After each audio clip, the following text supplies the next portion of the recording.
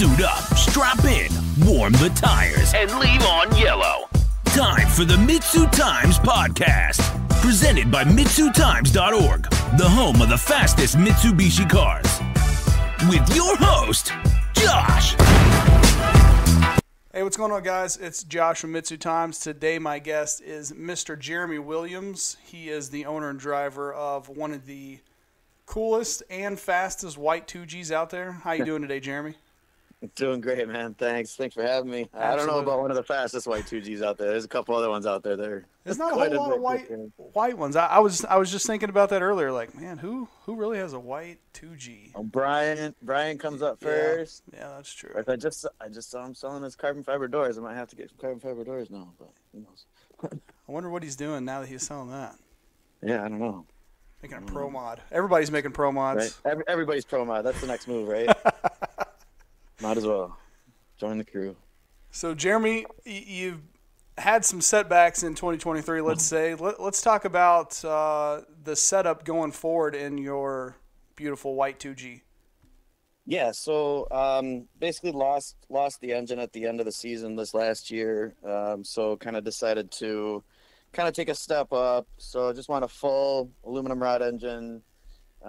Still just 10-1. Actually ended up having to stay with a wet block. The original goal was to be filled, but it just didn't kind of come about. So it's going to be a full wet block. Still on just a 2G head with just Kigley springs, S3 cams, kind of your basic run-of-the-mill off the shelf. Going to switch over to a 62-66 to start just for kicks from the 30-65.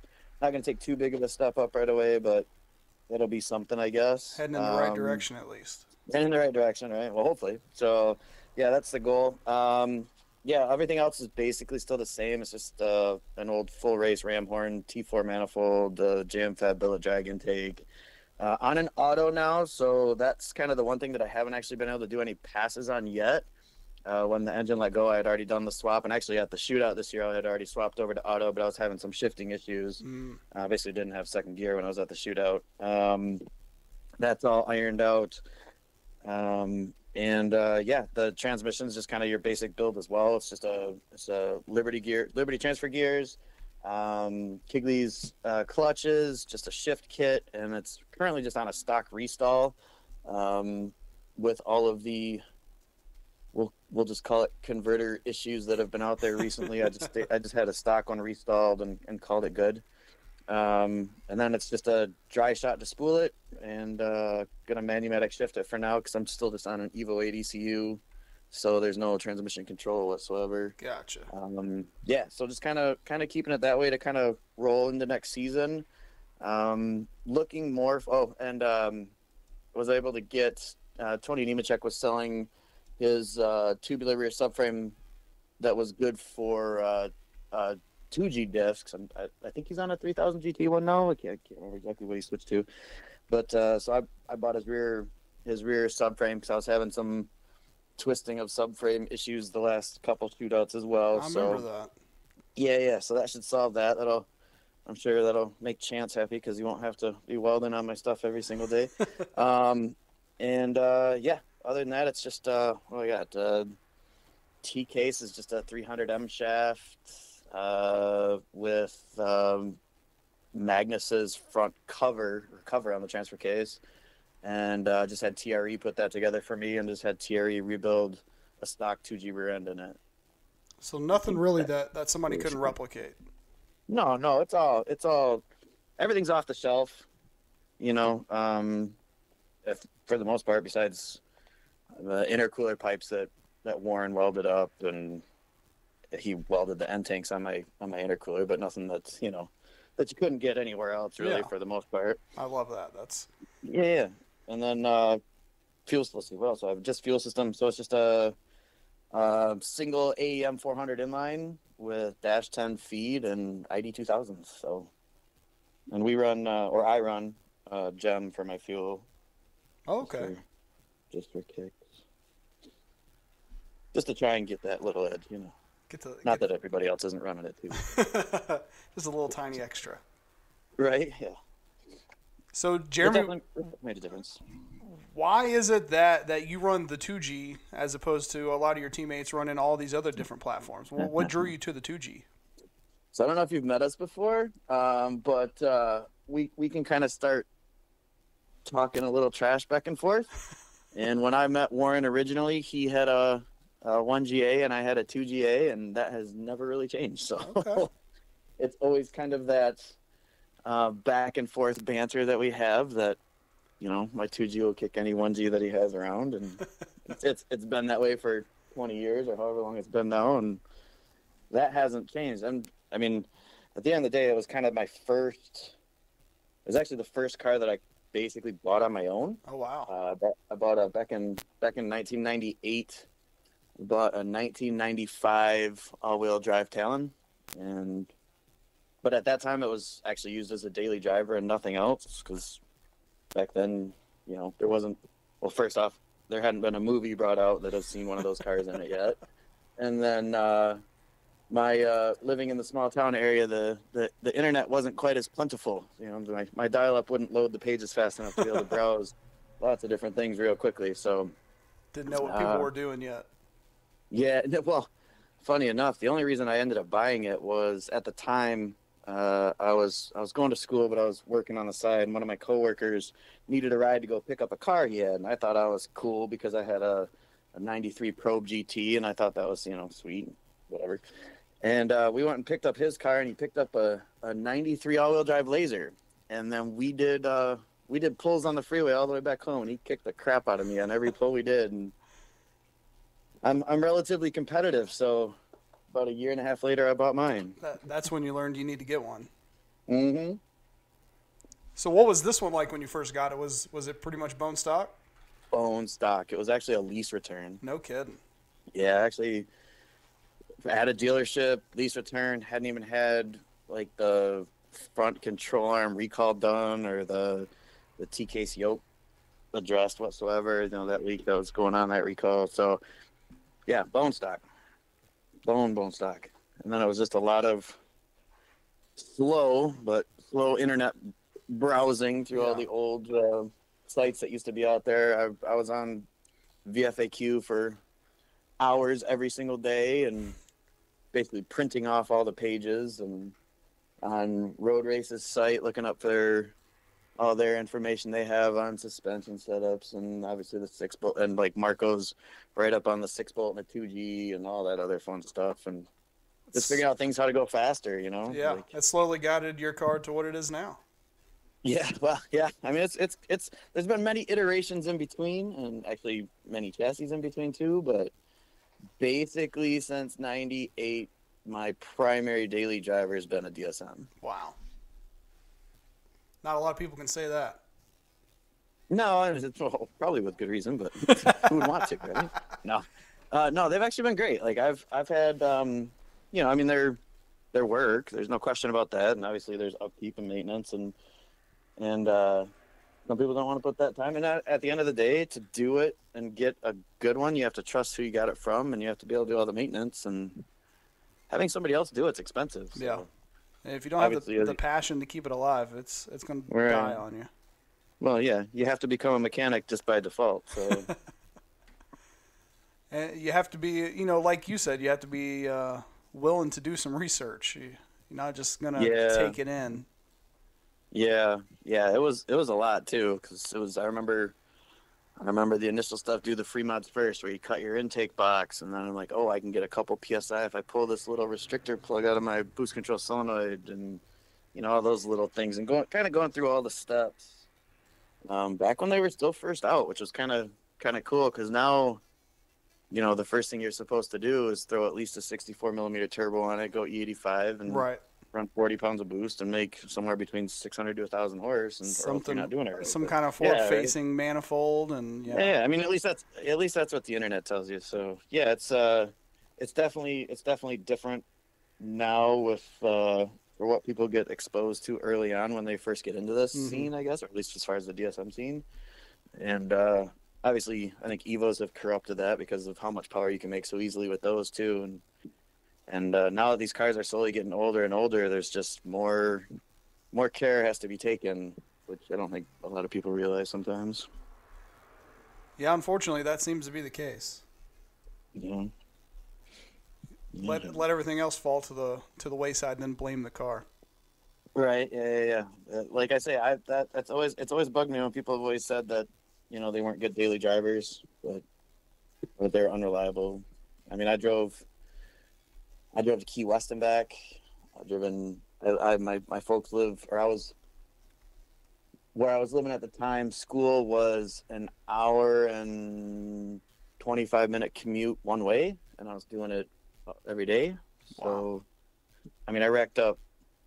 And don't get me wrong, it only had, I don't know, 55,000 miles on it when I bought it. But I mean, I put on probably 70,000 miles pretty quick on it, and it didn't really care. Yeah. But, I did the timing belt when the interval happened, and, I think the only thing truly dangerous to daily drive is a 3000 GT VR4. Funny story about that, but that was probably Warren's most reliable car ever. So we won't get into that one yet either. Still pretty stock at the time. Right? Oh, wow. Seems like even in stock form, they love to be on the side of the road. I don't know what it is. Yeah, I mean, it's kind of the same thing. It's people don't take care of them as well as they should, and or shouldn't they should, as far as they need to, and you don't maintain something that's going to break down eventually. Yeah, for sure. So after getting beat in your probe and you finally got your hands on this 2G, what did you have any original goals with it? I didn't really know a whole lot about it at first. I'm not gonna lie. When I first bought that car, I had zero automotive knowledge whatsoever. Like the extent of my automotive knowledge was I took a small engines class in 8th grade. So that was about it. Yeah. And so it was legitimately through researching through, like I say, the VFAQ constantly, because the write-ups that were in there were great. Of something as simple as just installing a boost gauge or whatever. And so I didn't know what the goals were. There were probably higher goals than what was feasible, which I think is still the case nowadays. Like everybody thinks their goal is, I'm going to go out and run 8, so I'm going to go out and run, whatever. Right. Take down the red demon. Just tomorrow, but that's not going to happen. So, I mean, there's always just kind of, I guess my goal is just always trying to be quicker. Yeah. Like, what's the next thing I can do to just be quicker? So it was small steps with that one, but like I say, probably pretty typical for back then. Just a basic turbo excess boost controller, a Super AFC that had the plastic blow off valve. So I went and got a Gretty Type S blow off valve so I could run a little more boost. And yeah, I mean, that was about it. I mean, still stock exhaust on the T25 until the T25 let go. And then once that let go, decided to upgrade and found a Gretty 18G turbo kit. And yeah, no, it was fancy, full cast intake pipe, and I wish I still had all that. Made a big jump. But yeah, no, it's huge.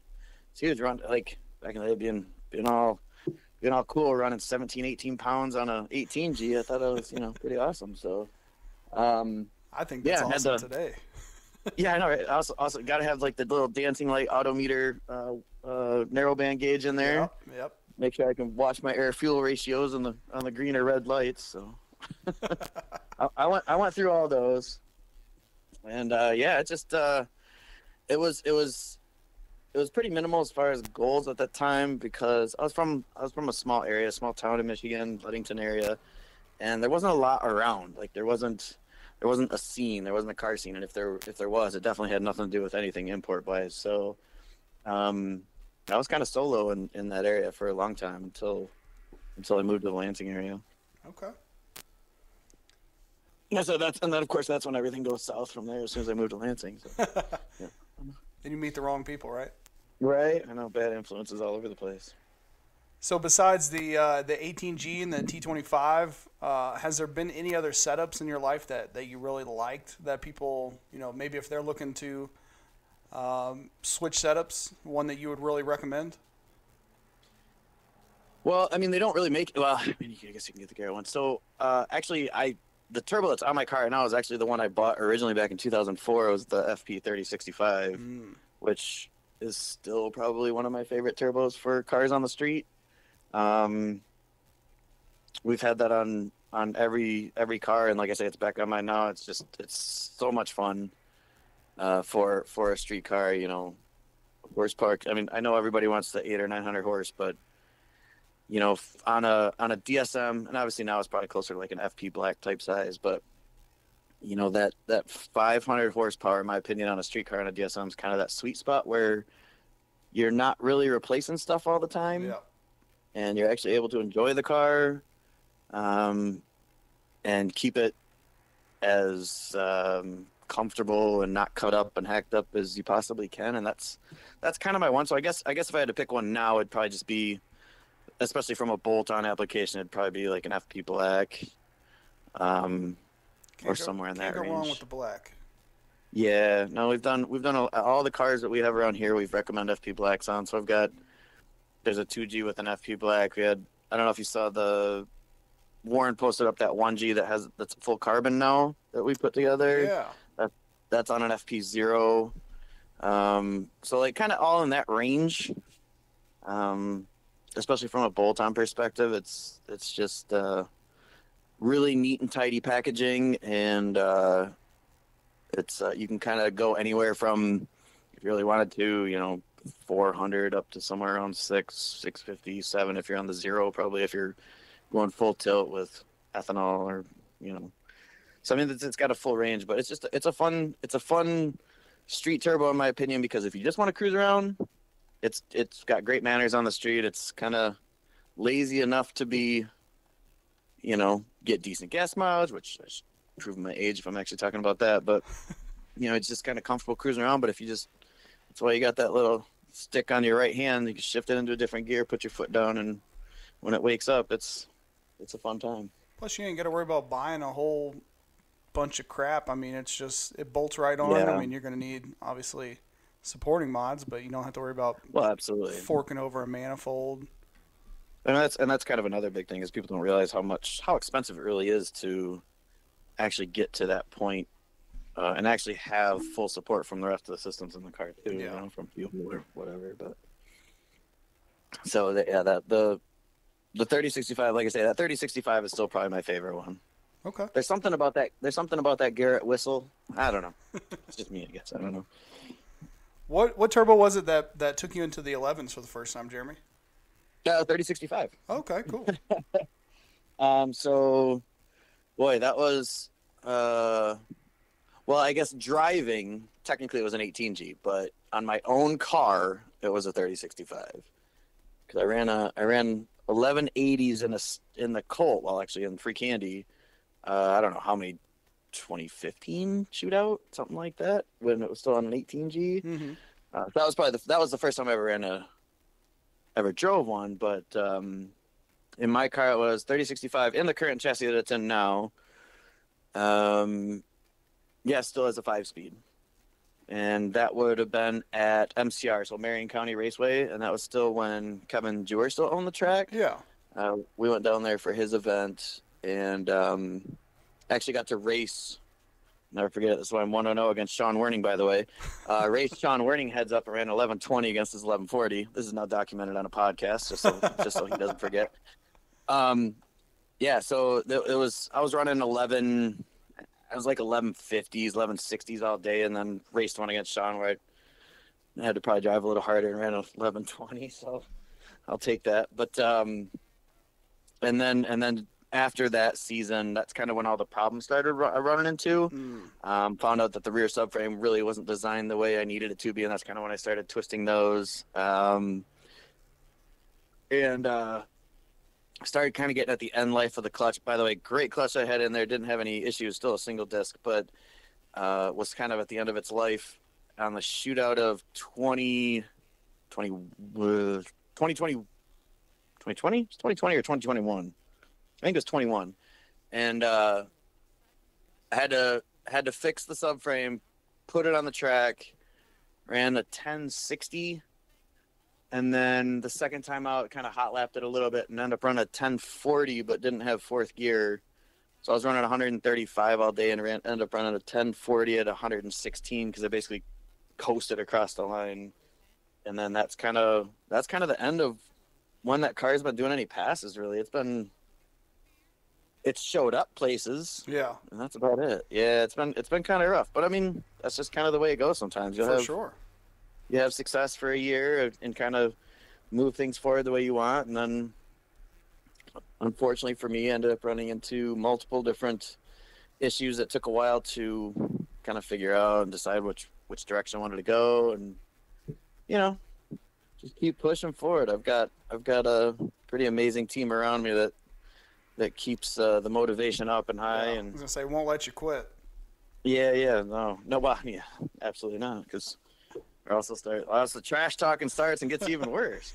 I remember, I think it was the second year in a row I came over to the Anti-Lag pit and I seen your car's ass up in the air and I thought, oh Yep. God, not again. I just wanted to see Chance again and have him come weld on my car again. That's all.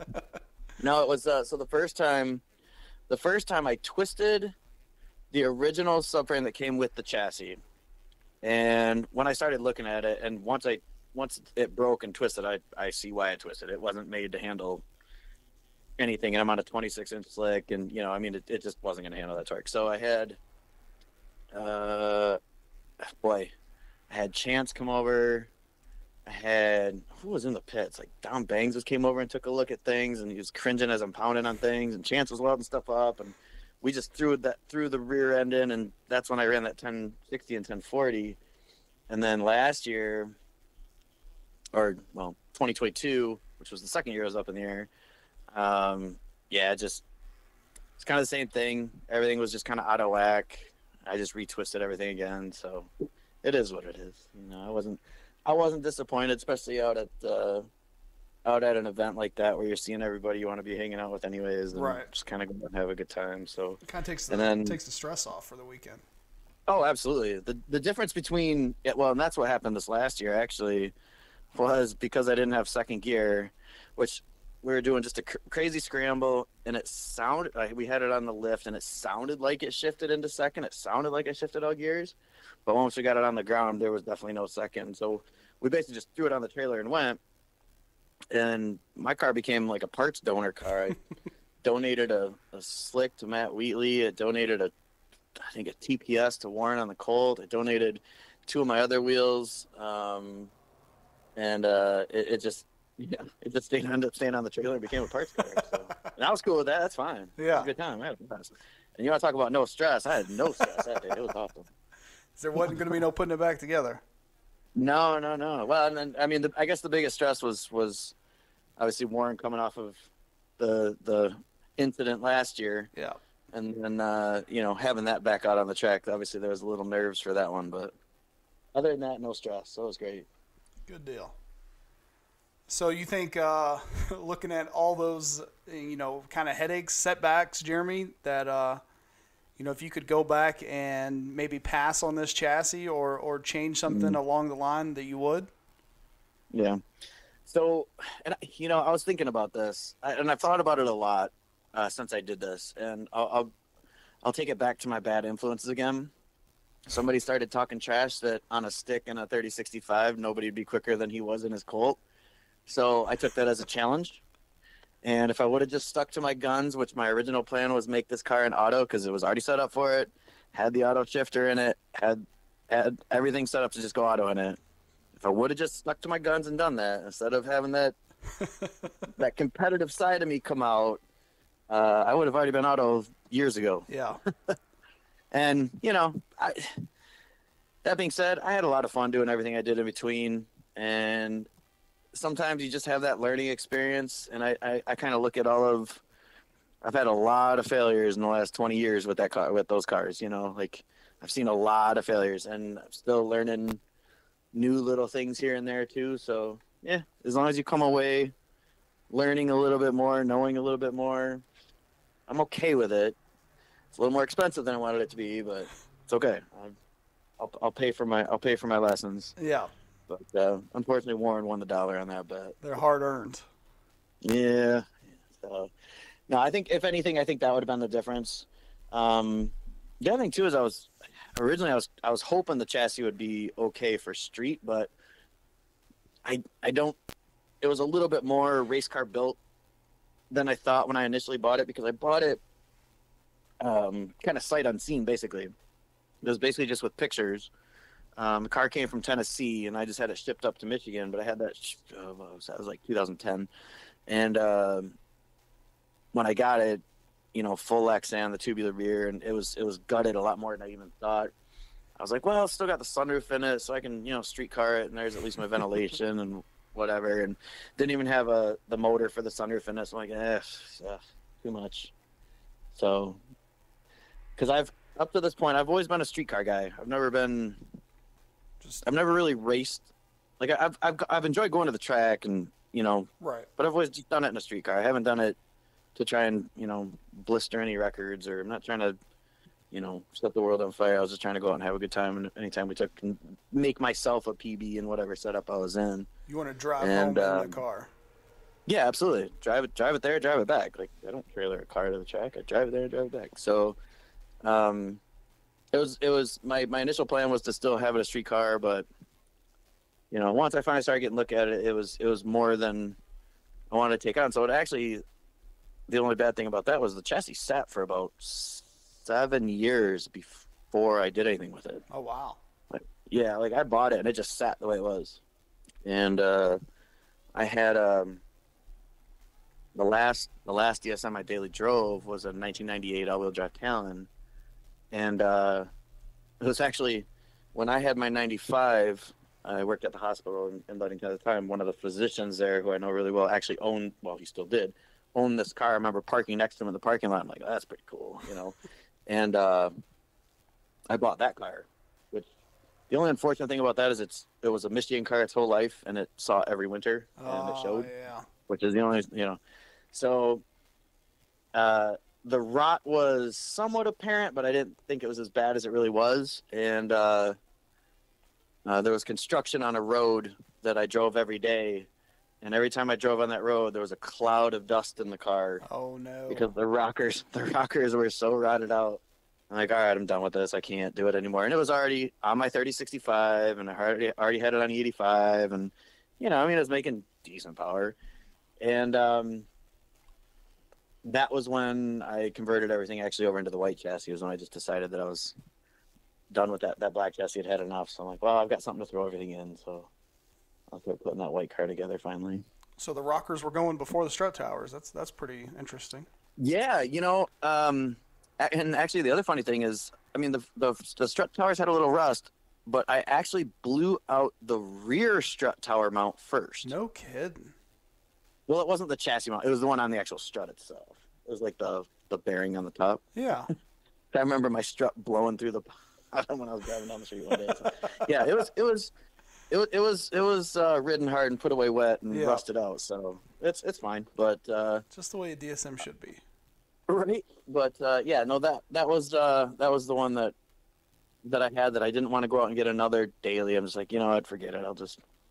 It's time to build the white car and actually do it. And it's kind of one of those things to where you get enough people around you telling you just do it. So I transferred everything over and started driving that. And that's kind of when the 11s happened, and then put a built engine in it, and that's when the 10s happened. And then now here we are today. So hopefully this year we'll bring the next step forward, at least as far as the evolution of that. And I'm pretty confident that I've got most things ironed out. That I'm looking forward to a fun season this season.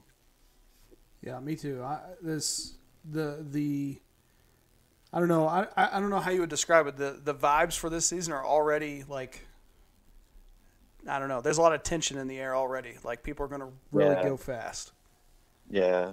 Well, I think the last shootout really kind of lit a fire for some people too. So that was really cool to see last shootout with how, you finally get to see all that interest kind of back into it and kind of more hype into it. And, it just kind of brings more out. It brings the competitive side of everybody out a little bit more. I know everybody's always trying to do their PBs and run everywhere else, World Cups and that sort of thing. But, and I shouldn't say World Cup so lightly, by the way, but what I mean.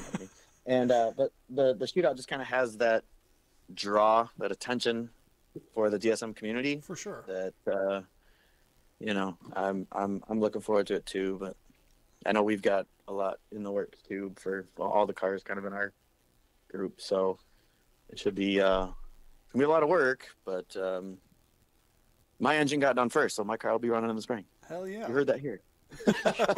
Well, hopefully, right? I think it's probably strange to explain to non-Mitsubishi people, but I think for a lot of us, we would rather run a PB in front of our friends at the shootout than hit a PB in front of the sold-out crowd at World Cup. Absolutely. No, I totally agree with that one. I mean, absolutely. There's no question. The big thing about, and I mean, I don't know if I hope it's this way for everybody. I know it is for me, that when we go to the shootout, it's like just seeing the family you haven't seen for a year.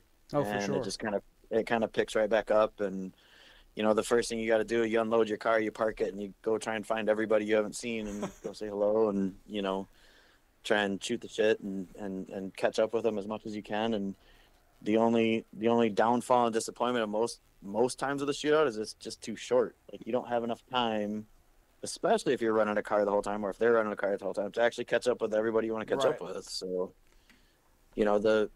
I think as the years have gone on, the community's just gotten closer.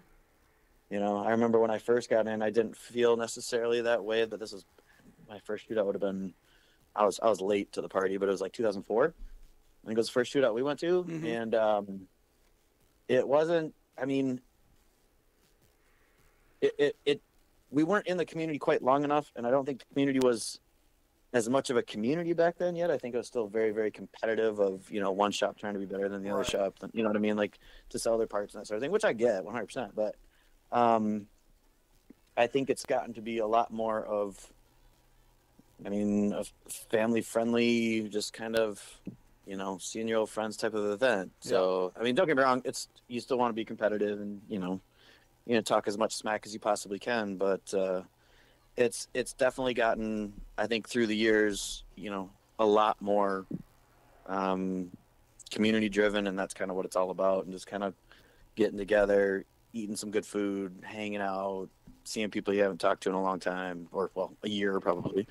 And so it's a lot of fun, and obviously your direct peers are the ones you want to, share your achievements with. And anytime anybody that I know in any way, shape, or form, gets a new PB, I'm right there with them, because it's pretty awesome. It's a lot, And that's why it's a big deal. The D Sport guys are mad that no one's in the stands, but it's hard for us to be in the stands when our best friend is down there on the line ready to race. I mean, yeah, absolutely. I can't. You know what I mean? Or your friends are back in their pits because they just did their run, and you want to go either congratulate them or hang out with them, or see what's wrong. And yeah, absolutely. Like, that's the hard part, and I think that's it's a negative from the stands perspective, but that's because everybody wants to be, in the pits with all the people they know. For sure. It's different. I get. It's different at World Cup because at World Cup I might know 20 people total, but at the shootout you probably know close to everyone. Yeah, absolutely. And I mean, to be fair, at World Cup you also have probably a lot more money riding on the line, and a lot more. There's probably more on the line for your shop or for what you do. Right. Whereas the shootout, it's even though everybody's running, and this last year obviously the pool was big, which thank you very much. It was awesome. And obviously, big props to you guys for getting this thing where it's gone. Thank you. But people still have time. Like, they're not, even if they're working on their car and like, I gotta, I torched the valve, I gotta swap a head really quick. If somebody comes up, usually there's still time to chat a little bit. They're not gonna be like completely ignored. Like, it's just more, it's friendlier. It's more inviting. It's just, I don't know. That's just kind of the vibe I was getting. Everybody always wants to come and help. For That's sure. the other thing too. They don't want to see anybody left behind. So you'll see complete strangers be like, "Hey, man, what's up? How can I help?" Absolutely, offering parts, whatever. Yeah. It's just a different type of event because it's all the same or similar type community. Yeah, we all share the similar passion. Mm-hmm. We're all crazy enough to do that, right? This episode of the MitsuTimes podcast is brought to you by ARH Automotive, home of the world's quickest 428 powered car. ARH Automotive is your one-stop shop. They specialize in fabrication but can handle everything from full builds to simply getting the parts you need. Contact them for all your performance needs in the Clearwater, Pinellas, Florida region, or on Facebook at ARH Automotive LLC, or visit arhautomotive.com. So, Jeremy, would you say that it's your team that keeps you motivated to not give up on this car and to keep pushing it? I mean, you could easily, probably turn it back into a street car and just enjoy it. But what motivates you to keep making it go quicker and quicker? Yeah, there's definitely the team side of it, because I think that's kind of all of our goals, is to kind of continually push ourselves forward. Mm-hmm. On top of that, we kind of want to keep it on a competitive side too. Like, I don't want, like, for example, Andy just bought a chassis and he's going to start building a car. Well, I don't want to let his car be quicker than mine, so got to do what I got. So yeah, do. I mean, I'm not going to catch the colt by any means, but it's there's still that competitive side. There's also still, there's a little bit of pride involved with, the group. You'd be like, we've put all this time and effort in, and there can be a pride involved with that, without being too proud, but I mean, just to, show well for the group as well. Like, this is what our group does, right? And we have a lot of fun with it, and I think that's the biggest thing, and that's the thing that keeps us going, is that it's just fun. Because a lot of times it's just us hanging out. Like, we all have different 9-to-5 jobs that have nothing to do with cars whatsoever, right? But we'll still be, for example, we'll be in Andy's garage, somewhere between 3 to 7 days a week, somewhere in it, depending on what's going on. So it's one of those ones where you're around people that you want to be around, you want to hang out with. And if that means, hey, somebody says, hey, there's nothing else to do, we should do something on your car, well, then that's what happens. It's like I find myself almost more motivated to work on other people's stuff, which I think is kind of I think I find Warren and Andy kind of pushing me and Dylan too, to kind of push me to work on, like, yours is up next, because I usually put everybody else in front of me anyways first, because I like watching other people succeed. It's for sure.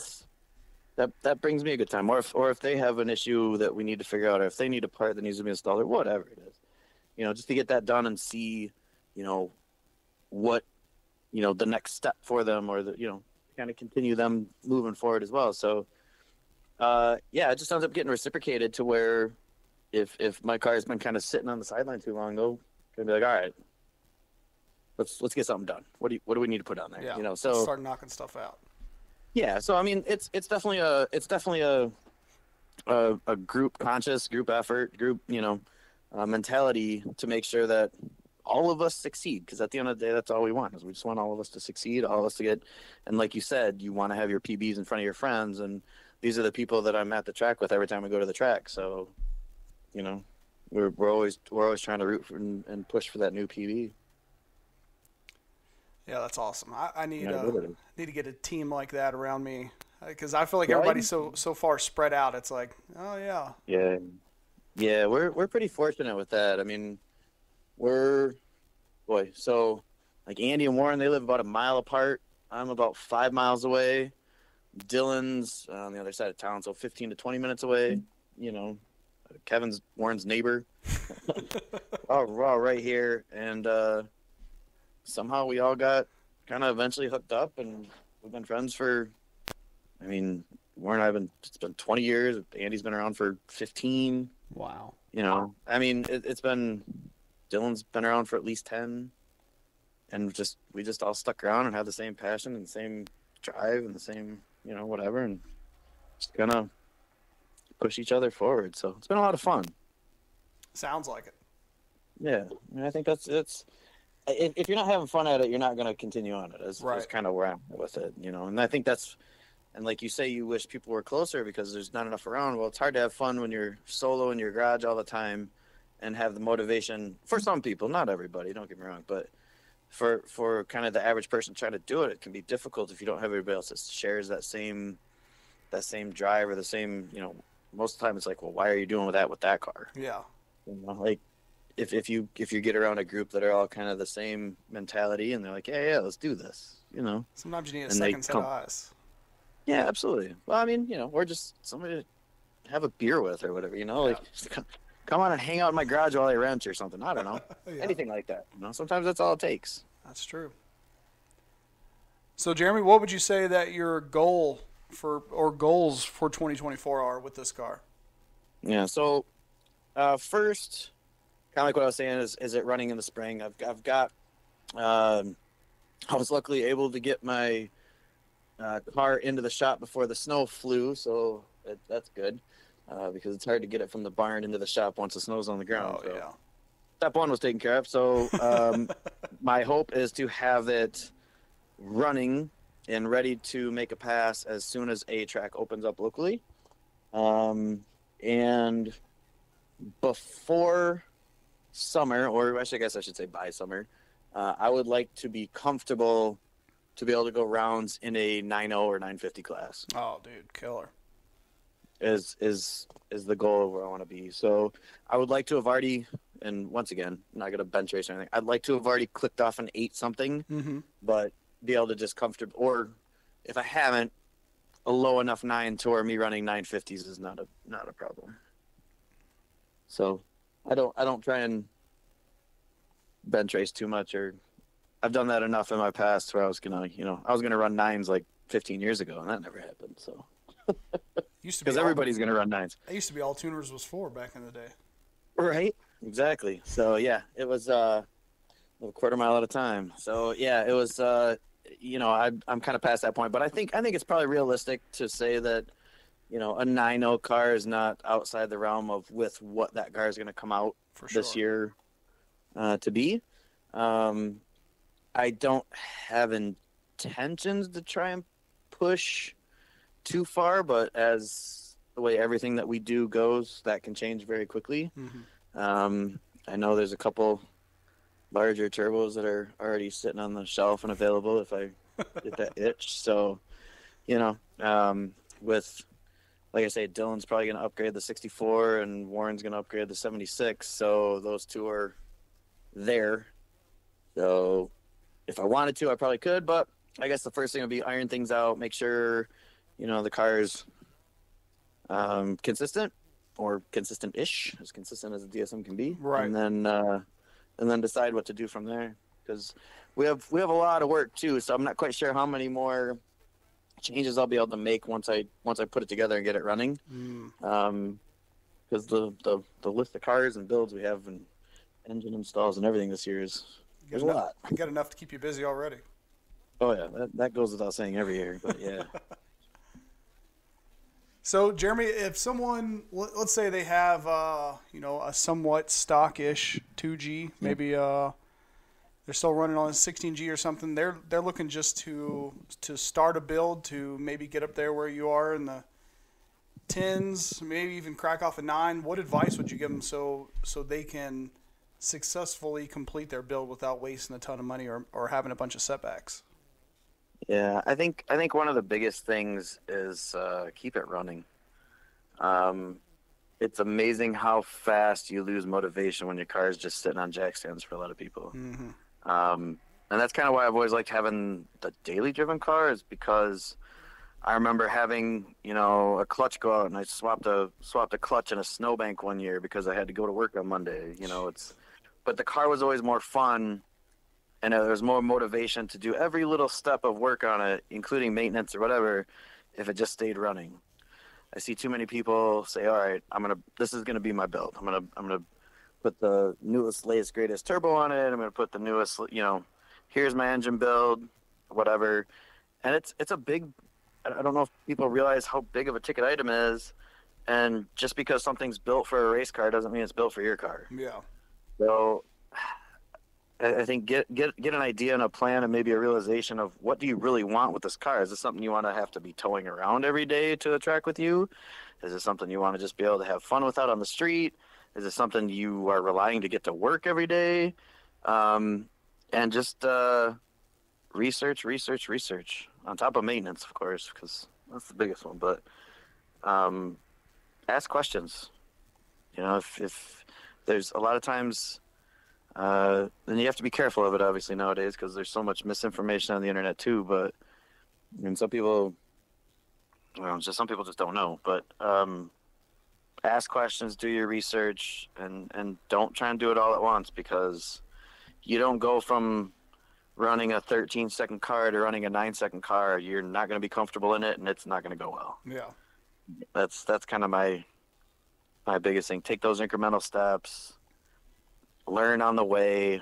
Learn about the car. What does it need next? Because, you can throw all the money in the world at it and still run a 12, but kind of be disappointed if you did that, right? So I think the incremental steps is, in my opinion, the best way to go.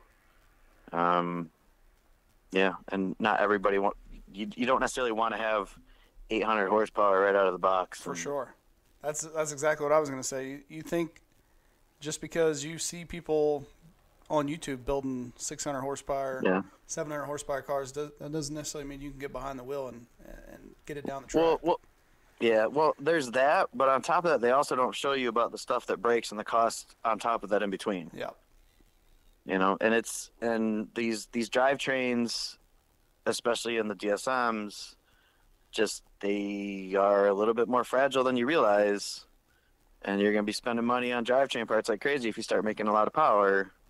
So always consider that. But just trying to ask around, do your research. The community's big enough, and there's, enough of us around that. I have no problem talking. That's what I like to do. I just talk all the time. But it's, that's kind of the way the community is now. Is, come up and ask questions. Yep. Ask somebody about their build. Like if you see them at the shootout or at the track or whatever. And, it's take it slow. One of these cars will nickel and dime you to death. Oh my gosh, yeah. And I've had lots of them, so I know all about that. I have no more nickels or dimes left. So, yeah. So, Jeremy, you talked about a few of your past Mitsubishis and DSMs. Is there any other ones that we may have missed that you want to mention? Wow. That I've owned? Yeah. Oh, wow. Boy, there have been so many in between. The thing is, like I say, I never really raced much. Mm-hmm. In between, the only other one that I miss is my 98 Eclipse that I had, that I bought. That was, it was about 50,000 miles on it. The kid had put a Buddy Club 2 kit on it, but had a nice pearl green paint job on it. So I'm like, yeah, it looks pretty good. And 50 trim turbo, and still on the stock engine. And unfortunately, the tires weren't the greatest, and I owned that car for probably a year and a half, and that was right as they were starting to be able to flash Evo ECUs. Yeah. CD started able to flash 2GB ECUs. Okay. And so we went out to go tune my car, because it obviously had the 98 black box in it, so we were doing some pulls in the car, and it was a little wet, and we were on a curvy freeway part and ended up putting that into the concrete barrier in the middle and spinning it a few times. And yeah. So be careful out there, kids. Make sure you got good tires. So yeah, it was outside of that one. There's been so many in between that I've gone through, like steps in my 1G. Like, so I guess my other 1G that I like is actually Andy's black 1G that he has. Mm-hmm. That was mine. Before that, I don't know if people remember Bob. This guy from Detroit that I bought it from. Boy, I don't even know how many years ago it was now. The memory fades quick, like as you get up to my age. But yeah, so that car between me and Andy has probably been around for the last 10 to 12 years at least. So, and that was my daily for the longest time, and I basically just kind of kept putting I basically just had rebuilt stock engines. It was like 6 bolt rods, the ARP rod bolts, and 2G pistons. That was basically the engine. I swapped into everything until Warren bent the rods when it was in the Colt. So, but yeah, just put that from car to car, and just kind of got nicer and nicer chassis as things went along. And there's just been too many of them. I can't even begin to start listing off all the ones I've had through. So you're not even exclusively a 2G guy. You'll own a 1G. No. Yeah, well, it was forced on me, unfortunately, but that's okay. That's okay. I got over it. See, as a 2G guy myself, I always look at the 1G like they're below me. Yeah, well, I mean, that's evident and it's obvious and it should be, but that's okay. No, I mean, I will say there's one thing about the 1G and it's the interior that I actually like better than the 2G. Because you feel more like you're planted and sitting in a cockpit and how high that console is up and I will say that for the 1G, but other than that, I'm 2G all day long. Just don't want those automatic seatbelts choking you to death. Yeah, well, there's that too, right? Well, I mean, Canadian seatbelts wouldn't be as popular if they weren't so terrible, right? Yeah. So, yeah, no, that's the DSM. The DSM journey's been long, but I don't see it going away or stopping anytime soon because it's just been a lot of fun. Well, that's what I like to hear. Yeah, I mean, at the end of the day, like it's the second families. That's what it's all created. Yeah. Can't just leave your family. Yeah, no. They'd find me, I'm sure. So, Jeremy, what events can we find you at in 2024, either in action or just in person? Yeah, so I think the biggest thing for most of this year is probably going to be either at Milan or 131, Martin. And I don't know how many events we're going to end up getting to. There's a lot of big hopes. Like I was talking to you about Dylan earlier, and I know Andy wants to maybe try and do Dragon Drives, but that car might not be done for a while yet. But obviously the shootout's going to be one we're definitely going to be at. Mm-hmm. So that's the only probably guaranteed one, at least as of right now, because who knows where the car is going to be, honestly, or any of our cars are going to be when we're ready to go. So I'd love to be able to start doing IFOs or any of the pour your own puddles. We have a local track that I'll see if they'll let me ride on it. I don't know if they'll let an all-wheel drive run it on a Dega or not, but I know Christian has, I think. But I'll see if they'll let me on that track too. It's like a no prep thing? Yeah, it's all no prep. So that's no prep 8th mile there. So that's probably the biggest plan. Other than that, I mean, if you're ever in the Lansing area, we're always in a garage or around or whatever, ready to hang out any weekend, and that's not a problem. I see all the Instagram stories. Yeah. Warren's our Instagram guy. He's a social media guy. Yeah, like I said, I'm probably still living in my dial-up world from back in the day, so I don't have a lot of the. Warren always tell me, "Oh, you should probably post that," and I just hand him my phone. I'm like, "Here, put it on there." Yeah, so. Make it happen. Most posts you see from me, Warren probably actually put up there and put it on there for me because it's not my forte. Well, speaking of, Jeremy, where can people find and follow you on social media if they can at all? Well, I mean, like I say, obviously my Facebook page, that's perfectly fine. But probably more so is actually on Warren's, really, like the antilag_200, because he's all over the place. And he usually posts probably most everything from all of us on the group, really. Yeah, for sure. I'm sure most people listening to this are already following that anyways. So, yeah, you'll see most all of my story on that as well, because he's letting us do all the work while he's got his phone in his hand taking pictures. That's how he gets away with it. Right. I'm doing social media. Hold on, I'm going to stand over here. This is for the grams. You guys keep pushing that car. It's fine. Oh, man. All right, well, Jeremy, at the end, I always give people a chance to give a thanks or a shout-out to anybody who's helped them get where they are or get their car where it is. I know you got a big list, so I'll just sit tight and let you finish. Yeah, I don't even know where to start. Well, first, obviously, my fiance, G, she's ridiculously tolerant of me in all shapes and forms and allows me to still do these childish things that I do and go out and play with cars. So that's number one.